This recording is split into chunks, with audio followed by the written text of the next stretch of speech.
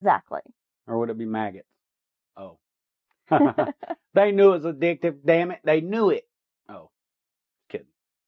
So that has been your tale of jazz and mayhem. And lesbians.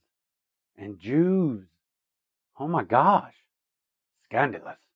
Yeah, I guess for the time period it was scandalous.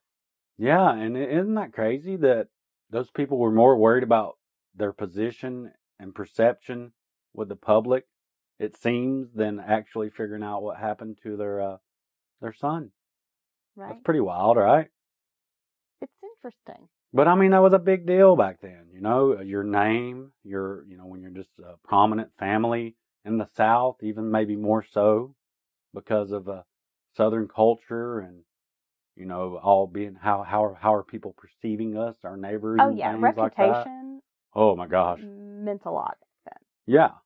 And your word and your reputation was everything, right? Yeah, I mean, it wasn't like today where there's paparazzi and tabloids and news headlines. Social media. All over the grocery store, right. Supermarket line with... No, that was actually... In Touch magazine and whatever. That story was making front page of the main media, which was, maybe newspapers, right? Radio, newspapers.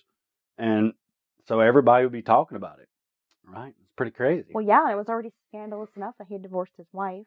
Right, there's no telling how many. That he'd left his wife and daughter. Yeah, moved them out west.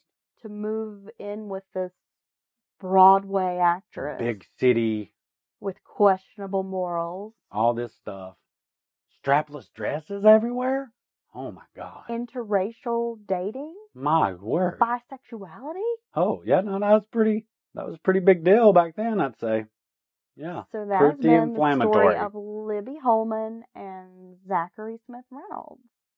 Well, so I guess we'll never know. I'd say everybody involved is dead, right? Yes.